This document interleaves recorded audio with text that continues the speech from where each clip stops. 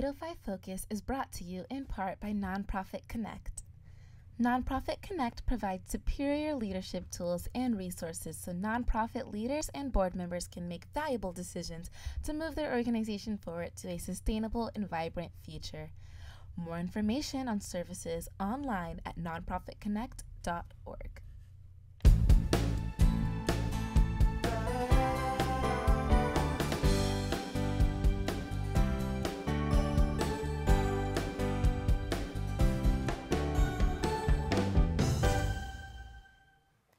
Welcome everyone to 805 Focus. I'm Dr. Cinder Sinclair with Nonprofit Connect, and we're going to be bringing you the latest about your favorite nonprofits. So get ready to be inspired. Our special guest today is Jan Campbell, and Jan is the Executive Director of Domestic Violence Solutions for Santa Barbara County. Welcome, Jan. Thank you, Cinder. Thank you for having me. Oh, thank you for being here. I know you have a big story to tell us. You do such important work, and you've been doing it for so long. So can you give us just a little sense of what the organization does kind of on a regular basis here for Santa Barbara County? Sure, I'd be happy to. So Domestic Violence Solutions for Santa Barbara County is a county-wide organization. Our primary mission is to provide safety, shelter, and support for victims and their families suffering from domestic violence. We do that in 3 emergency shelters, and we also provide we have a transitional housing unit. Okay, so you actually house the women? Yes, actually we serve all genders. We are actually considered a homeless agency because when people are fleeing domestic violence, they're homeless. Oh, yes, of course. Individuals and families can stay in our emergency shelters up to 45 days, during which time we provide what we call case management. So we're, in essence, trying to help them get their lives back together, deal with their children, connect with social services. Oftentimes there are legal issues that we need to deal with. And then at the end of 45 days, we're working with them constantly to try to find safe and secure housing. And as you know, housing in Santa Barbara County is tough. So we sometimes people go into our transitional housing unit, which is 16 one-bedroom apartments, and they can stay in that unit for up to 24 months as they work, as they try to rebuild their lives. And it's a HUD finance property, so it's for low income, and which unfortunately most of our clients are. Many people find safe housing with a friend or a relative or go out of the area. Unfortunately, sometimes people go back to their abuser, which is it's crushing for us, but due to financial and other issues, that's sort of part of the whole system. So we work really hard to get people to be independent. Yeah, I think that's... So tell us a little bit about victims. I mean, tell us about the people who are victimized. So domestic violence, or we call it intimate partner violence, is really a silent epidemic. So we've been in existence in Santa Barbara County since, well, actually for 42 years. I can't really do the math. I think 77, something like that. And the people that we serve, the clients that we serve, reflect the demographics of Santa Barbara. So all ages, all genders, all ethnicities, demographics. So domestic violence, unfortunately, isn't just restricted to a specific slice of the population. And frankly, it's not just restricted to women. 1 in 4 women have been victims of domestic violence, which is pretty severe if you think about it. And actually 1 in 4 men. We have right now several men at our shelters, which people find astounding, but when you hear the stories, you're not surprised. So DV affects everyone. And since it is a silent epidemic, people always ask me, well, did the Me Too movement help you? Did that raise the awareness? And it did to a certain degree. Certainly women's issues are on the forefront, but it's almost easier to out somebody or react against somebody that you work with or that's a professional colleague. But when you have to deal with someone that you love and trust, then the stigma, the shame of admitting that, that's a failure. And so that's really tough for people. They don't we have had several people in our shelter since I've actually been with DVS only a year. Today actually is my year anniversary. Congratulations. No, I can't believe it. Gosh. It either feels like I've only been there a couple of weeks or 50 years, so depending on the day. But we have two clients right now. One client had been with her abuser for close to 25 years. That's a long, and those stories are that's pretty well known. I mean, that's fairly common. It takes a lot to leave. Yeah, we hear about that. And we scratch our head. Why in the world would somebody stay? Because it's a syndrome. It's a series of power and control, and there are different phases. There's kind of the building the tension phase. Everyone that's been in a relationship feels this. You know, you're kind of irritated, you know, the tension kind of builds. In a DV situation, the tension builds, then the violence erupts.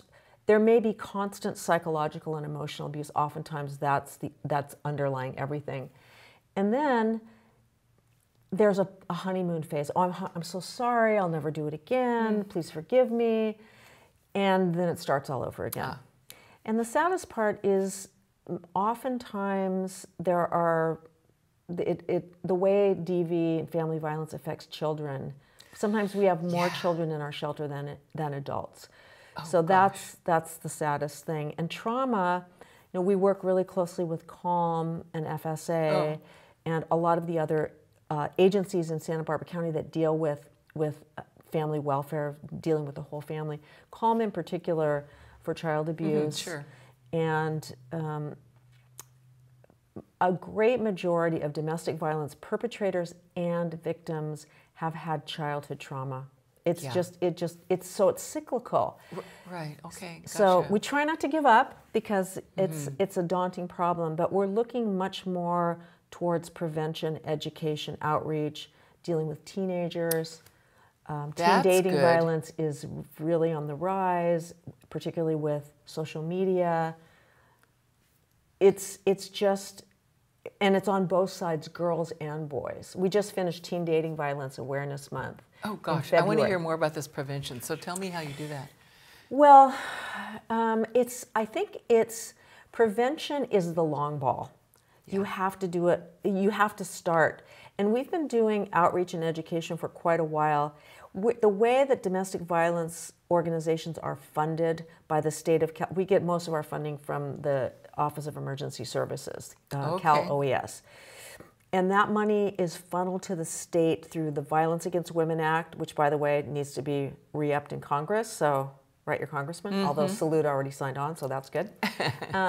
So violence against the federal funds come to the state, and then the money goes out to all the DV shelters, and it's primarily for shelter.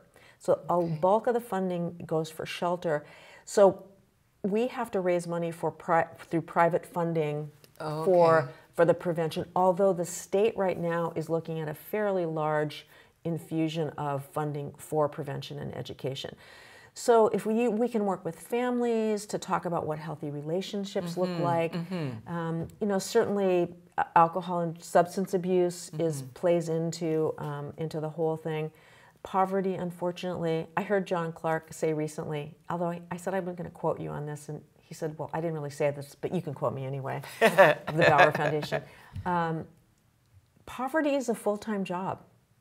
And that really struck me because I see our clients coming into shelter, and just like we're going to go home and maybe we're going to pay our bills, or we're going to make our doctor's appointments, or get our car tuned, whatever we need to do, we're living our lives for the most part without trauma and violence. So imagine people that have to deal with this kind of thing every single day through the lens of trauma. So we're trying to kind of head things off at the pass, you know, have upstream preventative strategies, look at dealing with the whole family instead of maybe just the victim.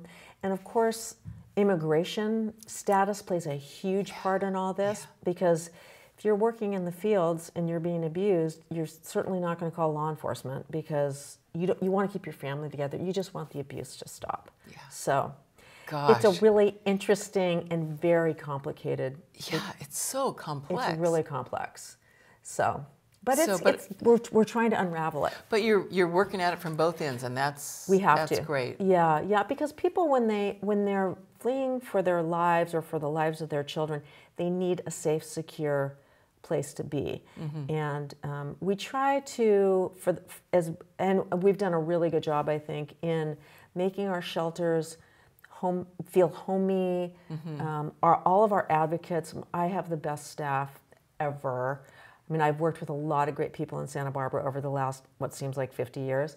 But the group of people that are frontline client advocates, they're all young women. I think the oldest one might be early 30s. They're all bilingual, all bicultural. They working on their master's degree. They're some of the kindest and most intentional people that I've ever. And so that they inspire me every single day to come to work. That. Yeah, it's really, for an old broad such as myself, that's a good thing. That's a good thing to have. Yeah. A young staff that kind of really keeps you on track. So. And so you are a 501c3. Yes. So people can donate. People can donate. Make tax-deductible donations to you. Yes. And go to your website. Yes. You probably have a donate here. We have a donate, button. and people always ask us, what do we need? So in addition, certainly, to cash, which is always good, we have a link on our website that goes to another website that lists all of the things we need in our shelters. We always need brand new twin bedding, because we have all twin beds. Okay. Towels, toiletries, feminine products, warm clothes in the winter, children's toys. The only thing we don't take is stuffed animals or anything that's used, certainly because of the various cucarachas and whatnot. Yeah. But we have great relationships with a lot of other nonprofits. The food bank is amazing. Catholic Charities. Up in North County, we work very closely with the New Image Thrift Store, so people will donate to that, and then our clients can get vouchers and go in and secure whatever they need. Oh yeah, and such that's a collaboration. It's really important, Cinder. You know this because you're a nonprofit specialist, but in fact we had our latest luncheon that we had. The theme of it was, it takes more than a village, it takes a community. And I hosted 20 executive directors from all the folks that I knew from my days at the Santa Barbara Foundation. Gosh. But we all work really closely together because we're serving the same population in essence. Yes. So that's what's been really, I have to say, fun about this job. There's not a lot that's fun, a lot of it's rewarding. But working with the other agencies to really understand the boots on the ground effort, and the nonprofit sector in Santa Barbara, from my perspective, really needs the Nobel Peace Prize for how hard they work, for how they collaborate together, and what they bring to the community at large. What government can't do, what the corporate sector is stepping into, but nonprofit community is really the safety net for so many things, from arts and culture to the environment to health and human services. You know what a big nonprofit person I am. Yes, I do. Yeah. And volunteers, do you use volunteers? We do use volunteers. For folks that want to work with our clients, they have to go through a 40-hour state training, which we provide. The next one is coming up late in the spring in May. Check our website.